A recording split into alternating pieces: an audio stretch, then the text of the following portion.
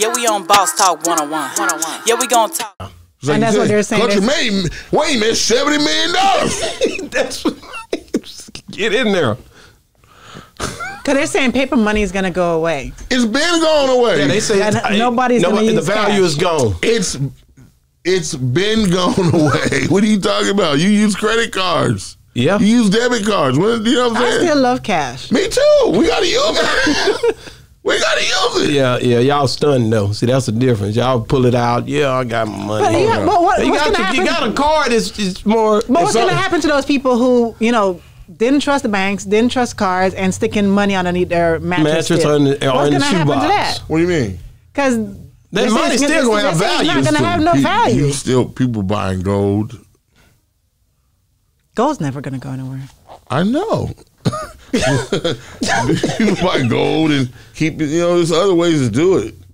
You know what I'm saying? It's not just the banks. I mean, see, I'm a poor guy, so I don't know any. Hey man, all I know is you've been working a long time, bro. For free. For free? Oh no, that dude is something else. For free. So out of all the film that you've ever done, which one you would say is your favorite? Mine is Made. Why?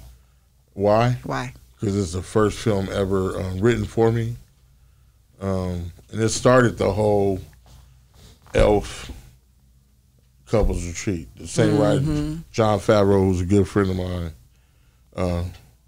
He's created Iron Man and basically the Marvel world, all the Marvel movies. I thought it was the old man, the old guy. That's Stan. That's the guy who created the character. The movies. The person who started Marvel films was Wesley Snipes. I seen that. I seen that. He was the first one. Yeah, it was Blade was the first character. Yeah. From that character came Spider-Man. Because Marvel stock was $2 in 1996. They were going under. And Blade brought that shit back. And then they did Spider-Man and created Marvel Studios. And John did Iron Man. And it went from there. And that thing I love Marvel. I watch every money. single movie. I love me some Marvel. Yeah. They have a new one coming, the Spider-Man coming out. I know. I can't wait. I wanted to ask you about the blood from New York. How does that happen? What do you mean? You a blood, but you from New York. They say you started your career when you got initiated as a well, first of all, no. Yeah, it was a. How you gonna tell me? A guy sent me this question. He say, "Man, he blood, but he started in New York." I say, "Well, I thought they from L.A. How he end up over there?" We used to go back and forth from New York.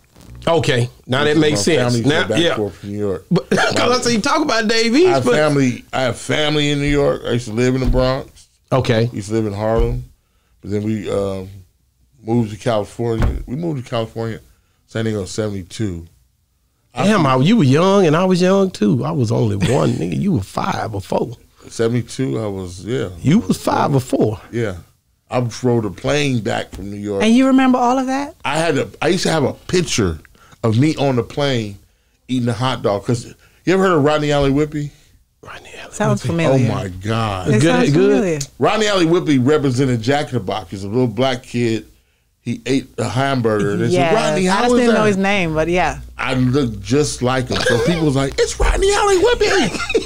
It's Rodney Alley Whippy. I was like, But I remember that as a kid. But yeah, my family going back and forth. Back and forth. Military.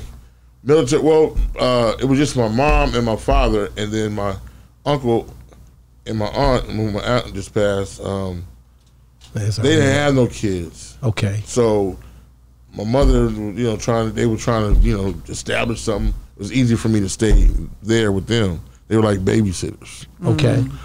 So for 6 months I'd be in New York, then I come back, and I got used to it. I was like, yeah, I'm ready to go back to New York. So I was in New York when all this shit began. Ooh, that was a good time. Were you doing all that breakdancing? Yeah, you were doing. No, you did a little bit. You had to do a little bit. I was a DJ. Oh, so that got you out of it. I was that nigga. Yeah. But DJ still got to do all of that. Oh no, I challenged KL from Beats by the Pound. We were about to do it in here. This flow right here. I said, nigga, you can't. Oh no, I was about to go in. I seen all that. I couldn't get up. Yeah, I would have been messed up. When I used to see all that. Nigga spin on the head. Oh, he broke his neck. I'm like, damn.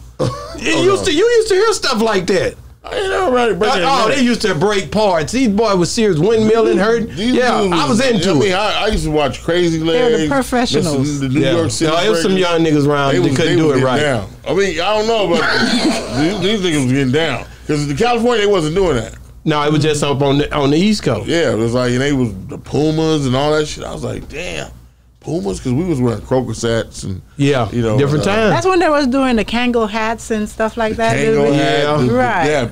Belt buckles with your name in it. The big chains and all of that. The big chain, everything. Yeah, that was the b-boy time.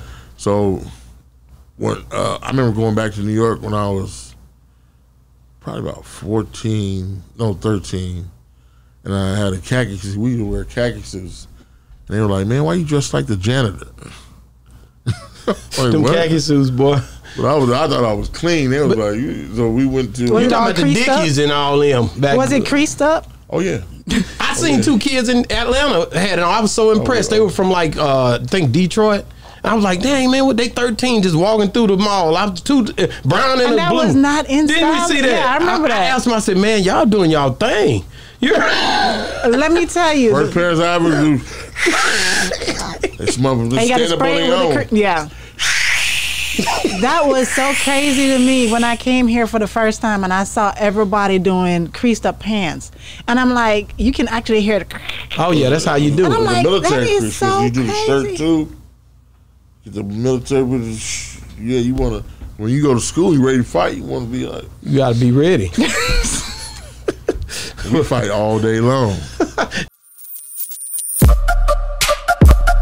Yeah, we on Boss Talk 101. Yeah, we gonna talk.